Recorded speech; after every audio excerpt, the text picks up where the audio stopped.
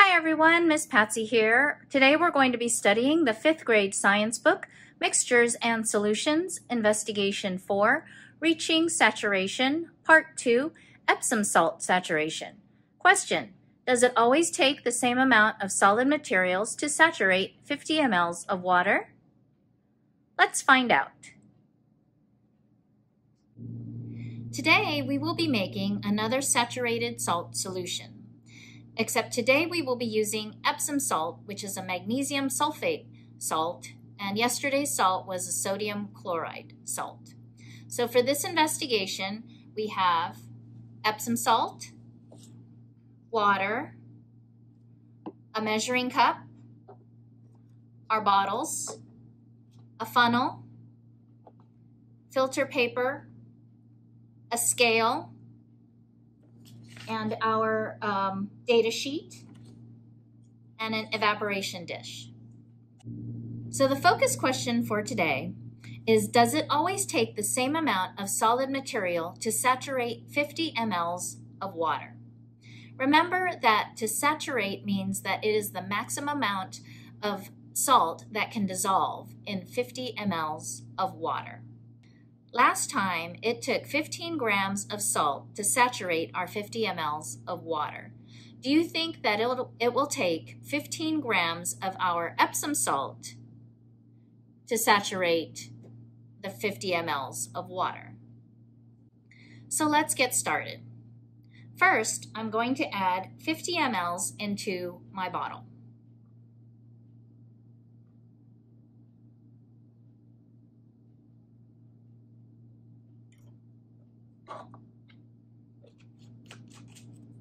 I'm going to mark the level of the water.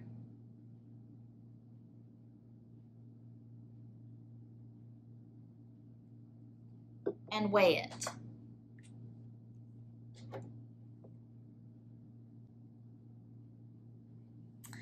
Okay. It reads 70 grams for our bottle of water,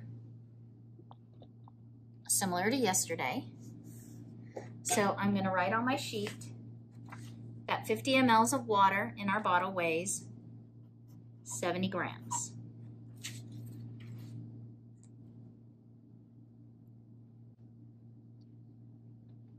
Next, we will be adding our salt into our bottle. A couple of spoonfuls at a time.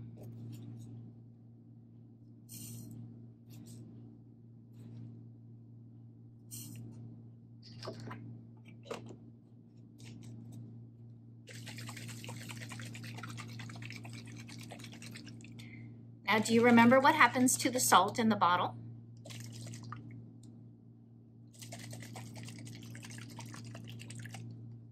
It dissolves. That means that the salt is soluble in water. If it didn't dissolve, then it would be insoluble.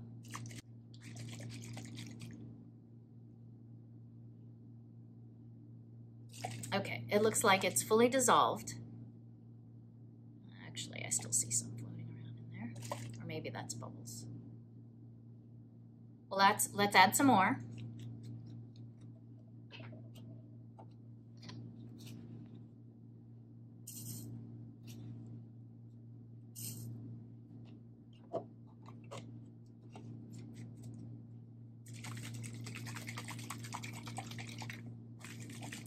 And now the amount of salt that dissolves in a volume of water is a property called solubility. It's the solute's ability to dissolve in that solvent.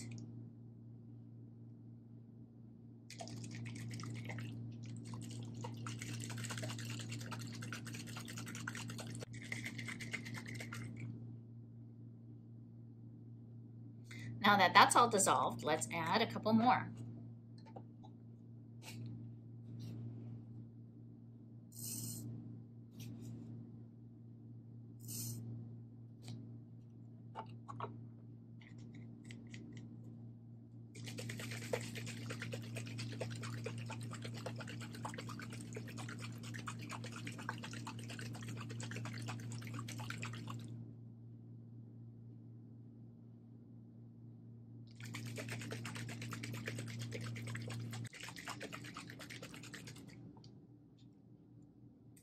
Now that that's dissolved, let's add a couple more.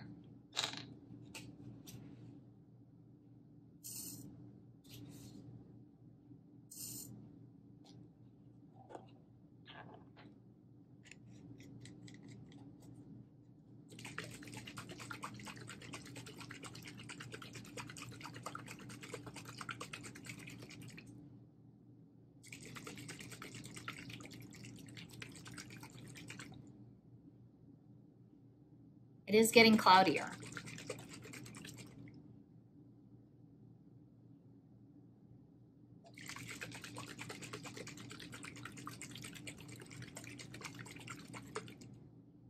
Assuming that Epsom salt has the same mass as regular salt, we've already passed the number of spoonfuls.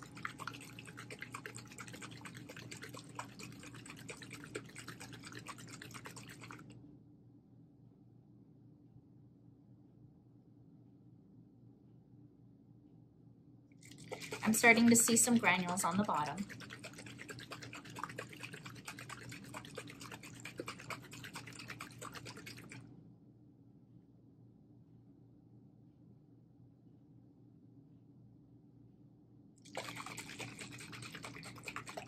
But not as much as the salt.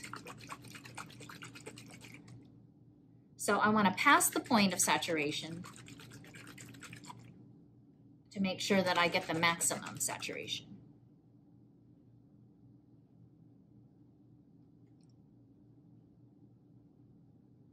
So let's add a couple more.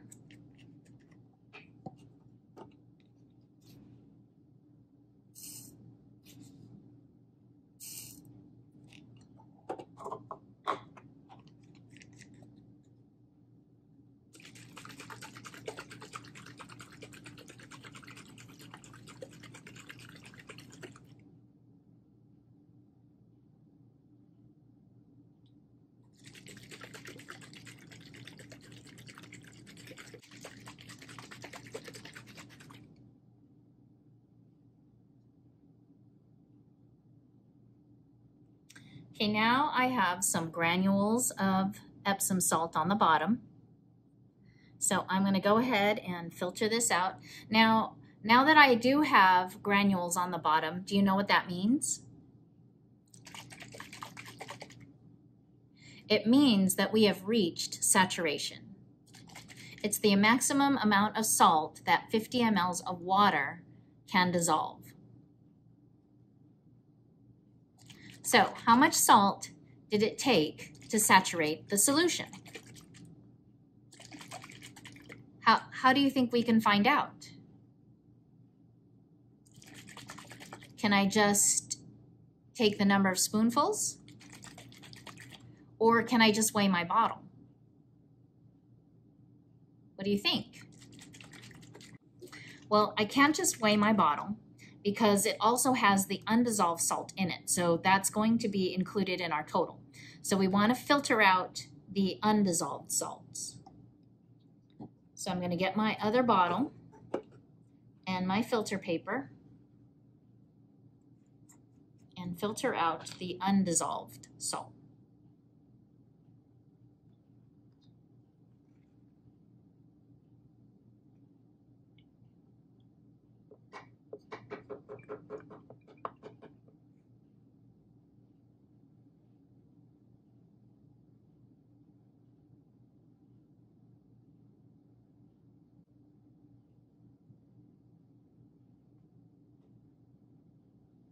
You can see there's a little bit of salt on the bottom of that.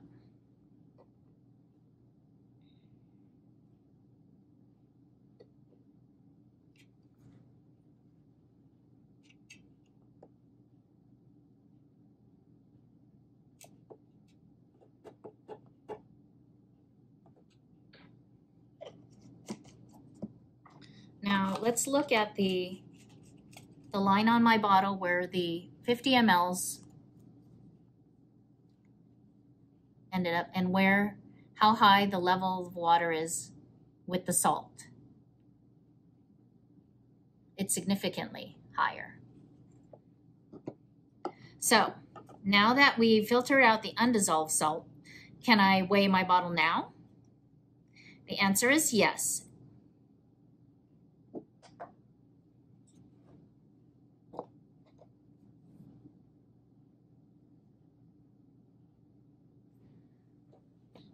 Okay. And this is the weight of the bottle with the salt, 115 grams. Now, do you think that that is the weight of the salt?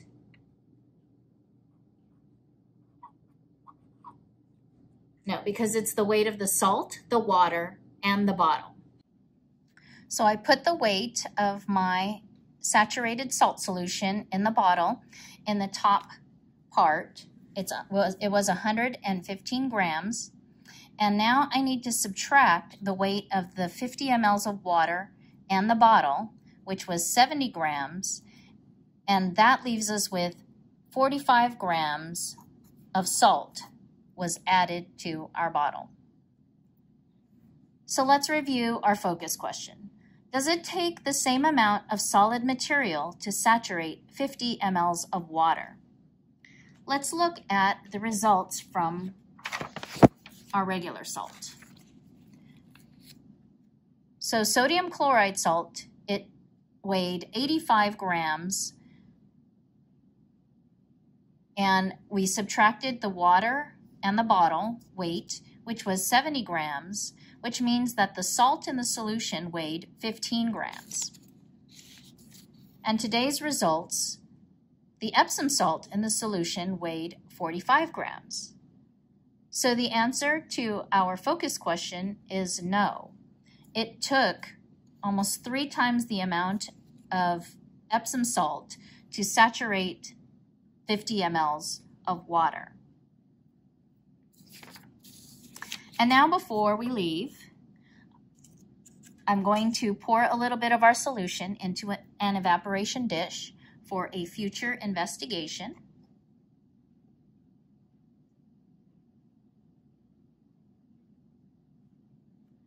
I hope you enjoyed learning about Epsom salt saturation.